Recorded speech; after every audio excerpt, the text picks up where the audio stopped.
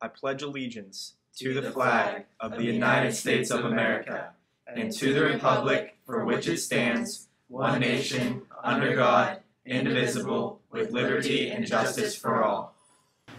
Good morning, CV. It's Jordan and Emma here with your announcements for September 25th, 2020. Teachers, please send any updates or announcements that you may have to cvtv@centralvalleysd.net. Today is the last day to buy Spirit Week shirts. If you'd like to buy one, they'll be selling them outside the nurse's office during lunch. Shirts will be $10 for sizes small through extra large, $11 for sizes double extra large, and $13 for sizes triple extra large. That's all we have for your announcements today, CV. Now here's Bree and Nick with your sports.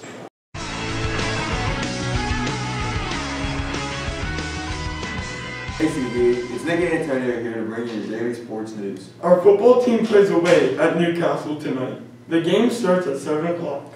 Hopefully our football team can continue their undefeated season and go 3-0 tonight. Girls soccer plays tomorrow night away at Blackhawk starting at 7:30.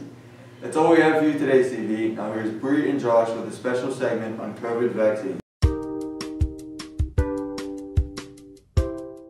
Good morning, Central Valley. Bree Petty and Josh Campbell here with the latest update on what's going on with the COVID vaccine. According to the New York Times News, the head of the U.S. Food and Drug Administration stated last month that the approval of the COVID vaccine may be bypassed as long as the benefits outweigh the risks. Developers globally have yet to succeed in producing a large-scale vaccine. However, Russia granted approval to the COVID vaccine just last month. According to StatNews.com, 9 American vaccine makers have pledged not to seek government approval without extensive safety and effective data. A COVID vaccine is seeking approval for this fall, but that is only wishful thinking.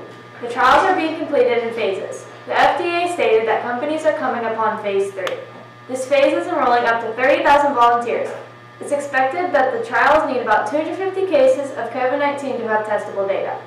However, as Trump pushes for the coronavirus vaccine before the election this November, one major vaccine trial has come to a halt after a participant developed symptoms of a potentially unexplained illness. The pharmaceutical company AstraZeneca puts a halt on their global trials due to serious and unexpected reaction to a potential vaccine. The trial's halt was first reported by Stat News and will allow the British Sweden company to conduct a safety review. How long this will take is unclear.